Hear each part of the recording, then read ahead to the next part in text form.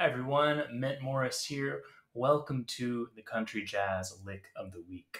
This week is a lick from Junior Barnard, the guitarist for Bob Wills and the Texas Playboys. If you're interested in learning more Junior Barnard after this lesson, please see the description below. There will be a link to my Junior Barnard guitar course and transcription pack for further learning. Also, catch the deal this week by using the code JUNIOR in all caps through the weekend for 15% off this course. So in this lick, we're going to be talking about an idea that Junior Barnard lifted straight from Charlie Christian and ran with. This is going to be more of a phrase or a collection of notes rather than a specific lick. We're going to be working from the key of A just over kind of a blues swing context.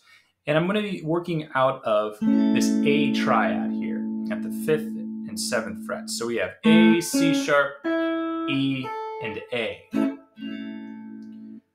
So Junior would often take this triad and lead up with it. He would start on the 1 and go up to the 5th. And then two things would happen after that. He would either go to the 6th and flat 7th, so he might go and then maybe back down, or he would jump up to the 2nd or 9, the B note. He would go and then come back down the A, G, F sharp, E.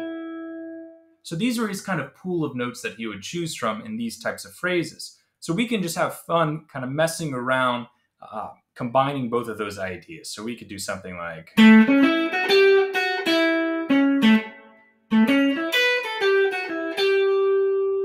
we could take it up to the D chord, do the same thing.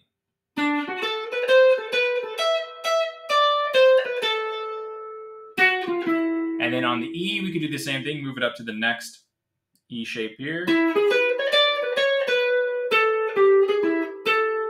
And resolve. So being able just to do that through your main shapes, through the chords of the song is really important. The next thing that he would often do within that kind of pool of notes is approach the 3rd with the flat 3rd. So we might, instead of going straight up, he might go and then grab those next two collection of notes. So we might go.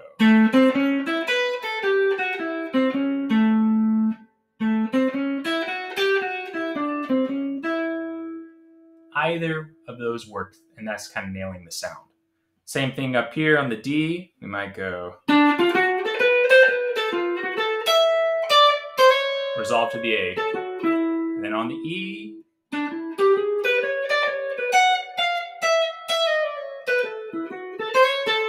back to the A. The next thing, and final idea I want to share with you from this pool of notes that you would do is connecting the 9 or the 2 down to the 1 chromatically. So we have this, and then dropping that down chromatically.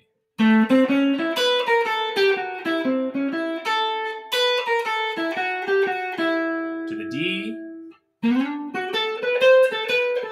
and just falls right to the A, which is really nice. And then the E,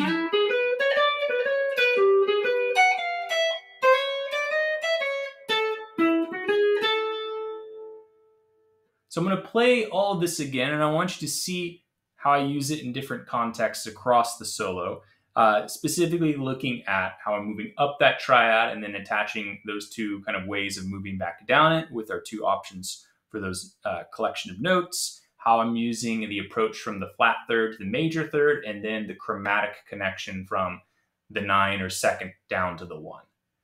Okay.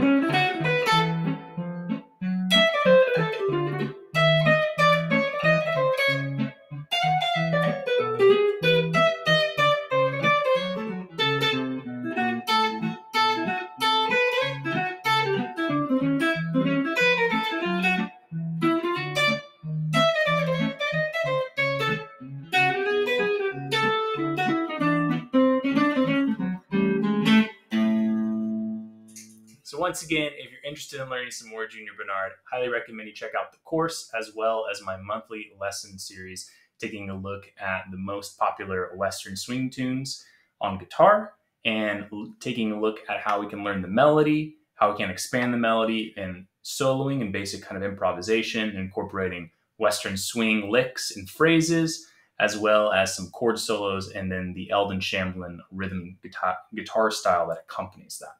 So that will all be in the description below, and I'll see you in our next Country Jazz Lick of the Week. Thank you.